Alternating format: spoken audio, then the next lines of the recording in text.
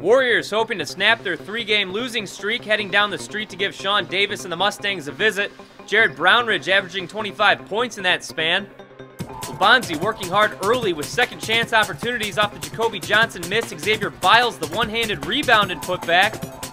Then off a missed free throw, Austin Keys up for the board and the bucket. Waubonsie out-rebounded Metea 44-33 for the game.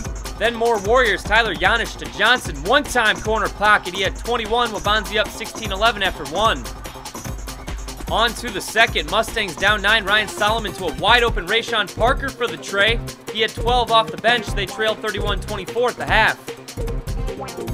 Third quarter, Mustangs cut it to 3, but Janisch nifty passing to Tyler Edmondson. Dankuvel, Dutch for thank you very much.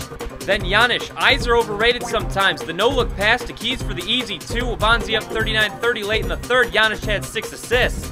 Now down 11, Mustangs needing to get Kenny Obendorf in the offense going. Fourth quarter, Obendorf to Solomon backdoor. Then on the inbound pass, Solomon knocks it away from Janisch. LaShawn Cargo to Obendorf. The layup makes it 51-44. Waubonsie under 4 minutes to go. But big finish for the Warriors. Off the Brandon Malby miss, Keys send it home. Waubonsie wins 63-52. Keys with 12 points and 12 boards. Our coach told us that we had to rebound to win the game. He said we had to dominate the boards. We couldn't.